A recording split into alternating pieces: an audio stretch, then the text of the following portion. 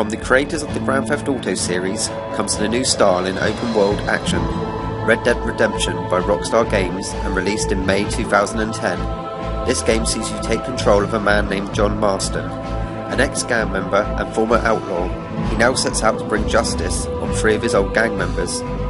Set in 1911 during the decline of the American Old West, this game plays like a real-life western film.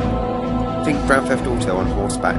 With a huge map to play on, tons of side quests, and fantastic character acting, this game will have you hooked for hours.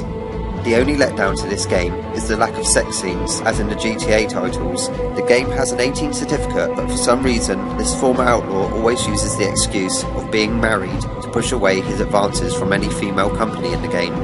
If you're looking for a great story, huge amounts of gameplay, and that distinct Grand Theft Auto feel, check out this installment in the Red Dead franchise.